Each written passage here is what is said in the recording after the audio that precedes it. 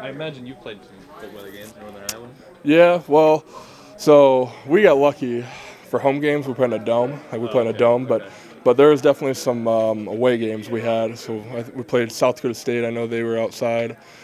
That was always a cold one. Missouri State. I know we played. They're a little cold up there. But all the team like North Dakota State, they played in the dome. South Dakota played in the dome, but so not a lot of cold games. I know high school, I played in a game that was below. It was like -2, I think, out my high school, my junior year, and got beat 59-0. So that was not a fun experience that day. But yeah, so yep. What's the for an offensive lineman? Does it matter playing cold weather games? I mean, I guess I it's mean, not comfortable, but it's not. I mean, not what you really want, I guess. I mean, it sucks, but it's a lot of mental toughness into it. I mean, yeah, it takes mental toughness to not get cold, and you gotta play no matter the circumstances, whatever it is. You got to go out there and play. I guess he was saying because the ball can get slick and also feel like a rock that you guys don't really handle. Yeah, that's not really for us. I guess like grabbing people and punching people. I guess your hands are gonna be stiffened up, so that could definitely. But we got to go out there and just we can't let that we can't be distracted with that, and we got to fight that adversity. But you got the gloves and the hand warmers in the front of the jersey.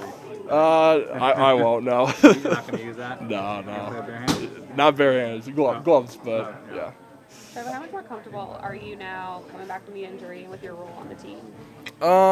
Yeah. Well, week by week, I'm feeling a lot more comfortable at kind of my role I've been doing at jumbo tight end. So, yeah, every week I get more comfortable and things start to kind of click more. So, yeah. Going off of that, you seem to be happy and in good spirits. How are you physically and mentally right now? Good. Yeah. Physically, I feel great. I mean, it almost feels like my foot. It feels like nothing really happened. I mean, physically maybe a little behind because I wasn't doing a lot of football related stuff. Really, it was more working on rehab. But yeah, it feels great. I mean, being back out there mentally, I feel great. Just excited to keep playing football. Was it tough just the preseason action you had, and then following that up, just jumping right into the regular season? Was that a tough transition, and what's the difference in those reps? It was different, I'd say. I mean, in preseason we were getting a ton of reps and practicing every day. We were getting tons of reps every day. The preseason games getting a ton of reps, and then kind of in season you kind of have to dial it back.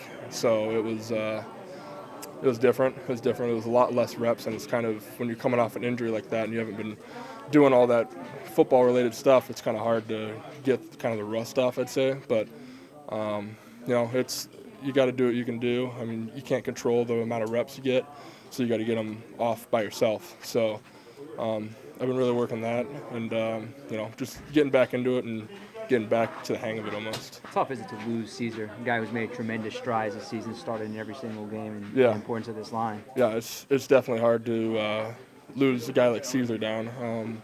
He was having a great year. Having a guy who's been around, he's been around, 4 years now. It's hard to lose a guy like that, and a guy with experience and who's having a good year. So, This might be a dumb question just because I don't really know how this works, but is playing like the jumbo spot different than playing like left tackle? Yeah, it's a lot. I mean, I've never done anything like that before, really. I mean, college we had a couple jumbo sets that I'd come in and play, but I was already playing left tackle. But it's a lot more stuff you gotta kind of know. You gotta know some motions, some shifts, stuff like that. So it was definitely a lot of thinking early on, but repeating it every week, it's kind of slowing down. I'm kind of understanding it more. So yeah, I'm getting more comfortable at it.